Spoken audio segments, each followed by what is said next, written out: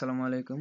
আমরা অনেকেই জানি ফিউচার রিস্টোর ইউজ করে আনসাইন্ড iOS ভার্সনে ডিভাইস রিস্টোর করা যায়। আজকে আমরা দেখার চেষ্টা করব কিভাবে ফিউচার রিস্টোর ইউজ করে আনসাইন্ড কোনো ফার্মওয়্যার iOS ডিভাইসে রিস্টোর করা যায়। তো প্রথমেই আপনি যে আনসাইন্ড ভার্সনে যেতে চাচ্ছেন সেটার SSH ব্লবসটা আপনার আগে থেকে সেভ করে থাকা লাগবে। আর এরপর আপনার ডিভাইসটা জেল ব্রোকেন হতে হবে যাতে ডিভাইসে বুট নট সেট করা যায়। তো প্রথমেই আপনি যে iOS ভার্সনে যেতে চাচ্ছেন সেটার IPSW ফাইলটা ipsw.me ওয়েবসাইট থেকে আপনার ডিভাইস অনুযায়ী ডাউনলোড করে নেবেন।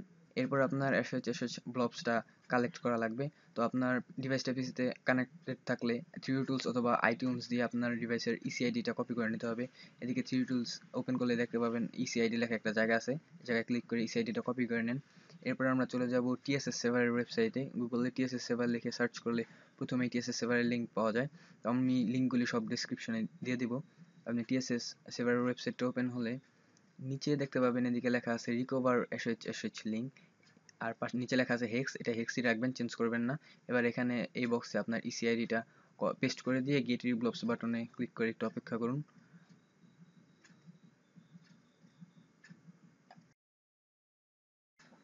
এখন এখানে আপনার সেভ করা iOS ভার্সনগুলির SSH ব্লবস ফোল্ডারগুলি দেখতে পাবেন।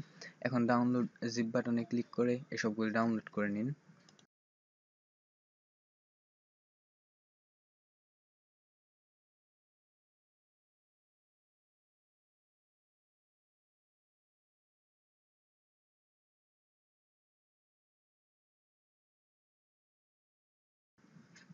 আমি কাজের সুবিধার্থে ডাউনলোড করা ফাইলগুলি ডেস্কটপে রাখতেছি।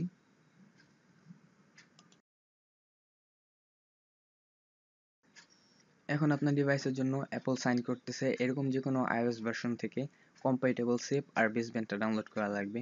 তো অনেকেই সেপ আর বেসব্যান্ড ডাউনলোড করার জন্য আইফোন উইকি ওয়েবসাইট থেকে যে লিস্ট আছে সেটা থেকে আপনার ডিভাইস খুঁজে বের করে সেটার জন্য কারেন্ট ভার্সনের সেপ আর বেসব্যান্ড ডাউনলোড করার পরামর্শ দিয়ে থাকেন। ওই ওয়েবসাইটে গেলে আপনি আপনার ডিভাইসের জন্য যতগুলি সেপ আর বেসব্যান্ডের নাম দেখতে পাবেন, সেখান থেকে কম্প্যাটেবলটা খুঁজে বের করা আসলে বেশ মুশকিল।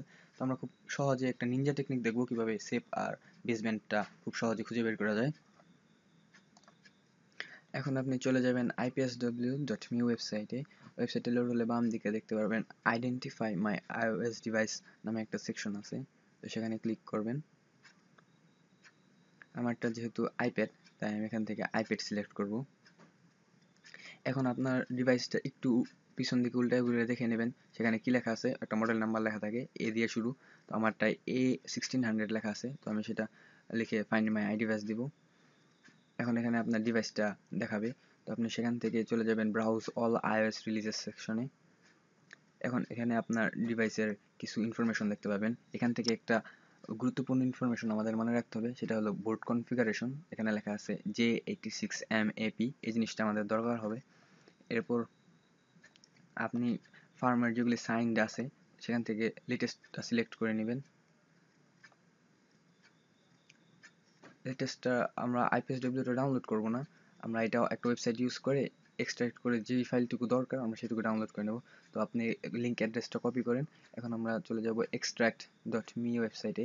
এই ওয়েবসাইটটা যথেষ্ট ভালো, বড় বড় ফাইল থেকে যে কোনো নির্দিষ্ট ক্ষুদ্র অংশটা ডাউনলোড করে নেওয়া যায় বিভিন্ন আর্কাইভ থেকে। তো এখানে ইউআরএলটা পেস্ট করে আমরা একটু অপেক্ষা করব।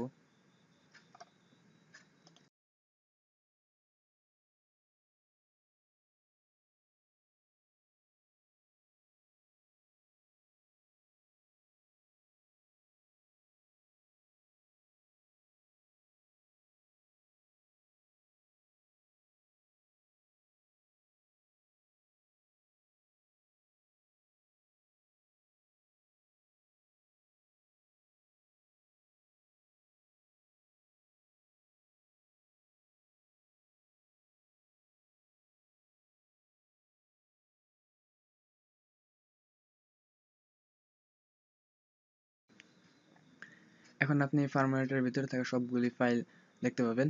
তো এখান থেকে আমাদের মূলত 3টা ফাইল লাগবে, সেভ, বেসব্যান্ড আর বিল্ড ম্যানিফেস্ট এর প্রপার্টি লিস্ট ফাইলটা। তো আপনি দেখবেন এখানে অনেকগুলি সেভ ফার্মওয়্যার আছে, আবার এখানে দেখবেন অনেকগুলি বেসব্যান্ড আছে। তো আসলে আপনার কোনটা দরকার, কোনটা আপনার ডিভাইসের, বাকিগুলি তো দরকার নেই। তো এখন এটা আইফোন উইকি থেকে খুঁজে বের করা যায় খুব কষ্ট করে, কিন্তু আমি যেভাবে করি সেটা হলো প্রথমেই বিল্ড ম্যানিফেস্টের প্রপার্টি লিস্ট ফাইলটা ডাউনলোড করে নিই।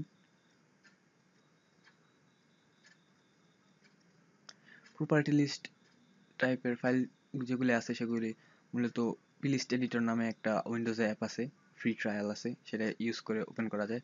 আর অনেকগুলি টেক্সট এডিটর আছে যেগুলি প্রপার্টি লিস্ট ওপেন করতে পারে। তো আমি কাজের সুবিধার্থে এটাও আমার হোম স্ক্রিনে রেখে দেব।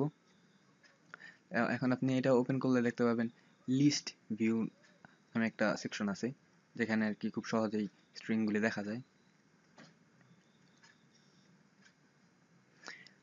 এখন এখানে দেখতে পাবেন একটা জায়গা লেখা আছে বিল্ড আইডেন্টিটিস।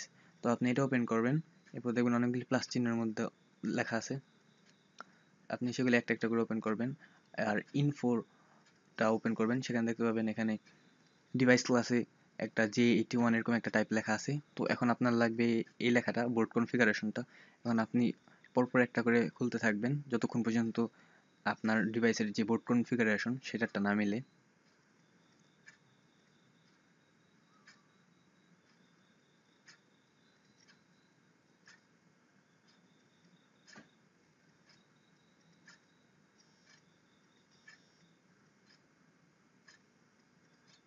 এখন আমি পেয়ে গেছি আমার ডিভাইসের জন্যটা J86 MAP।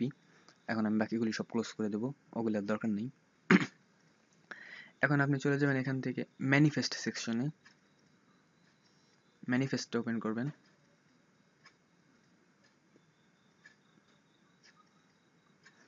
এবার ম্যানিফেস্টের এখানে আপনি দেখতে পাবেন সেভ লেখা আছে, সেটা ওপেন করবেন।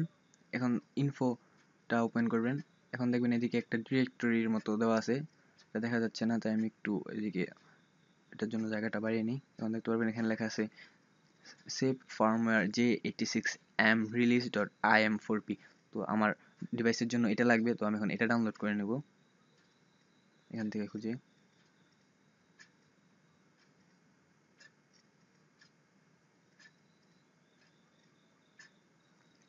এরপর আমাদের লাগবে বেসব্যান্ডটা। তো আবার আমি সেখানে বিল্ড ম্যানিফেস্ট ফাইলটার মধ্যে চলে যাই। এখন দেখা লাগবে বেসব্যান্ডটা কোথায় লেখা আছে, প্রথমেই লেখা আছে। এখন আবার এটার ইনফোটা ওপেন করব। এখন এই জায়গায় লেখা আছে MAV8 dot dot dot dot release dot baseband firmware. তো এখন আমার এটা দেখে এখান থেকে বেসব্যান্ডটা খুঁজে বের করে ডাউনলোড করা লাগবে।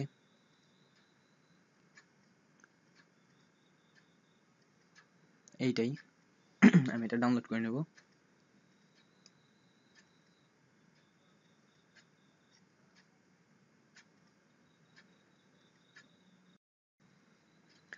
এখন আমাদের লাগবে ফিউচার রিস্টোর। তো উইন্ডোজের জন্য ফিউচার রিস্টোরের যে সাউথ ওয়েসের যে ফর্কটা আছে সেটার জন্য একটা গ্রাফিক্যাল ইউজার ইন্টারফেস পাওয়া যায় iRestore নামে। এটা আর কি নর্মাল, আমাদের মতো নর্মাল ইউজারদের জন্য একটু সুবিধা পাওয়া যায়। তো আমি এখন সেটা ডাউনলোড করে নেব গিটহাব থেকে। গিটহাব আর iRestore লিখে সার্চ করলে প্রথম দিকেই পাওয়া যায়। এটা ডেভেলপ করছে QWERTY.1379 নামে একজন লোক। এখন আমরা এই পেজ থেকে এদিকে লেখা আছে ডান দিকে ক্লোন অর ডাউনলোড, এখানে ক্লিক করলে আমরা ডাউনলোড জিপ দেখতে পাবো। এখন এটা ক্লিক করে আমরা এটা ডাউনলোড করে নেব। এখন আমি এটাও কাজের সুবিধার জন্য সবগুলি আমার ডেস্কটপে রেখে দিতেছি।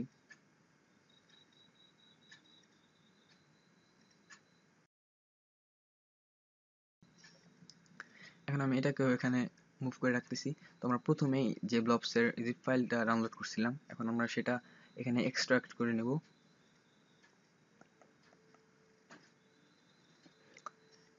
এখন এই ফোল্ডারটা ওপেন করলে আমরা অনেকগুলি সাব ফোল্ডার দেখতে পাবো, যেখানে আসলে iOS ভার্সন অনুযায়ী ফোল্ডারগুলি থাকবে। তো আমরা যেহেতু iOS 12.1.1 এ যাচ্ছি, তো আমি এই ফোল্ডারটা ওপেন করব। এখন এখান থেকে নো এপিনন্স ফোল্ডারটা যেতে হবে। এখন এখানে আপনি তিনটা ফাইল দেখতে পাবেন, তো আমরা লেটেস্টটা ইউজ করব। ডেট দেখে আমি লেটেস্টটা প্রপার্টি লিস্ট এডিটর দিয়ে ওপেন করে নিতেছি। এখন এখানে আপনাকে একটা জিনিসে খুব সতর্ক থাকতে হবে, জেনারেটরের যে ভ্যালুটা আছে এটা আপনার ডিভাইসে বুট নন্স হিসেবে সেট করতে হবে। আনকভার দিয়ে কিভাবে বুট নন্স সেট করতে হয় সেটা আমি এখন দেখিয়ে দিচ্ছি।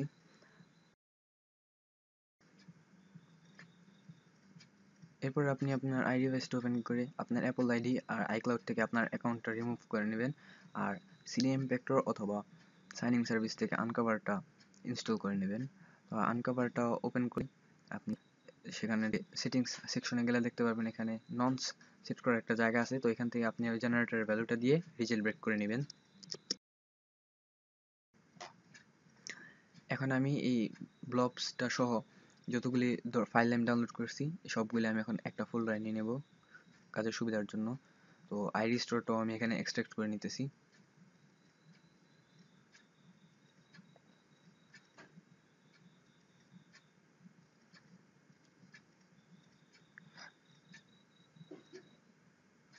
সবগুলো এখন আমি এই ফোল্ডারের মধ্যে এনে রাখবো।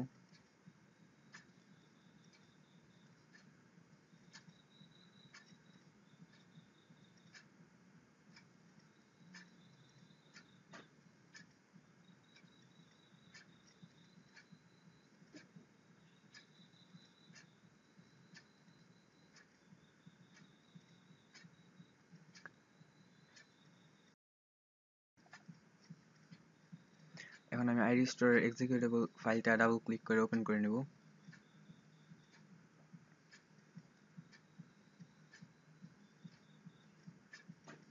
ইউজার ইন্টারফেসটা যথেষ্ট সুন্দর। আর এটার সুবিধা হলো আমি যখন ফাইলগুলি সিলেক্ট করব তখন ভুল ফাইল সিলেক্ট হয়ে যাওয়ার সম্ভাবনা নাই। আমি এখন একে একে সবগুলি ফাইল সিলেক্ট করে নেব। সবগুলি ফাইল একটা ফোল্ডারে আনার কারণে এখন আর আমার বারবার ফোল্ডার মুভ করে ফাইলগুলি সিলেক্ট করতে হইতেছে না।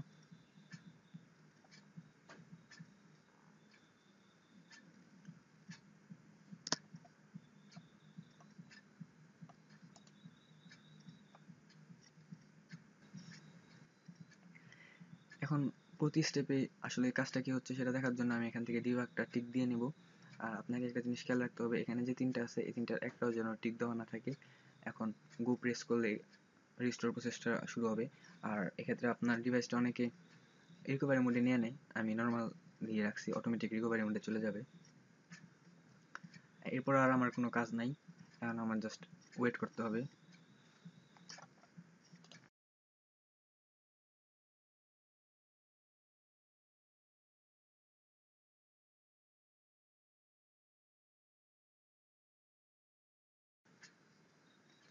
এই প্রসেসটা চলাকালীন অন্য কোনো প্রোগ্রাম রান না করাই উত্তম।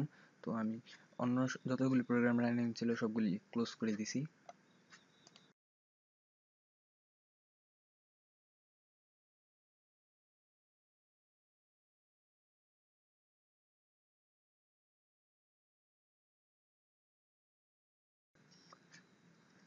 আপনার ডিভাইসটা এখন রিকভারি মোডে পিসিতে কানেক্ট হবে, একটু সময় নিতে পারে।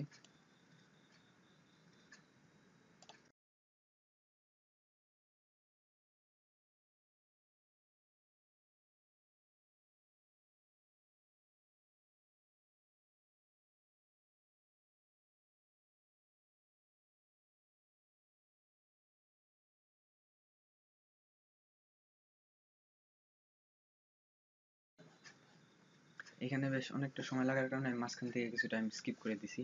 তো এ পর্যন্ত যদি সবকিছু ঠিকঠাক হয়ে থাকে তো ফিউচার রেস্টোর আপনার ডিভাইসের যে ব্যাকগ্রাউন্ড আছে সেটাকে গ্রিন করে দেবে 1 সেকেন্ডের জন্য। তো এখানে লেখাই আছে সেটিং BG color মানে background colour two green, if you don't see a green screen then your device didn't boot IBEC correctly. তো আপনার ডিভাইসে যদি সবকিছু ঠিকঠাক থাকে তাহলে 1 সেকেন্ডের জন্য পুরো ডিভাইসের স্ক্রিনটা গ্রিন হয়ে যাবে। আর এরপরেও আর কোনো কাজ নেই, আবার জাস্ট ওয়েট করতে থাকেন। এখন আপনার ডিভাইসে দেখবেন অ্যাপল লোগোর নিচে একটা প্রোগ্রেস বার দেখাচ্ছে, সেটা আস্তে আস্তে ফুল হবে, জাস্ট ওয়েট করেন। মাঝখান থেকে আমি অনেকটুকু সময় স্কিপ করে দিছি, মোটামুটি প্রসেসটা 10-15 মিনিটের মতো নেয়।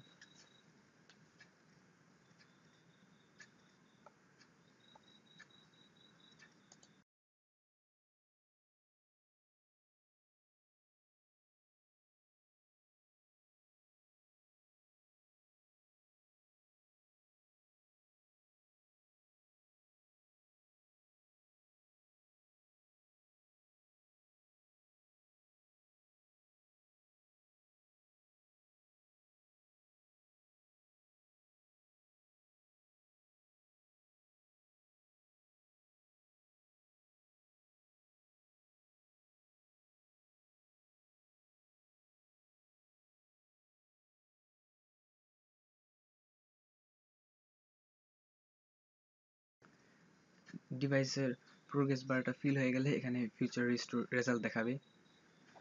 এখানে আমার রিস্টোর সাকসিডেড দেখাইছে, তার মানে আমার রিস্টোরটা কমপ্লিট হয়েছে। অনেকের ক্ষেত্রে এররও দেখা দিতে পারে, তো এরর কোডটা মনে রাখবেন। আর এখন ডিভাইসটা আবার অফ হয়ে নতুন করে বুট করবে, আবার প্রোগ্রেস বার ফিল আপ হওয়ার পরে ডিভাইসটা নর্মালি চালু হয়ে যাবে। এরপর নতুন ডিভাইসের মতো করে ডিভাইসটা অ্যাক্টিভেট করে নিলে হবে। আর আমার একটা সাজেশন থাকবে, এটা হলো ডিভাইসটা চালু হয়ে যাওয়ার পর সেটিংস থেকে আরেকবার reset all media and content দিয়ে রিসেট করে নেবেন।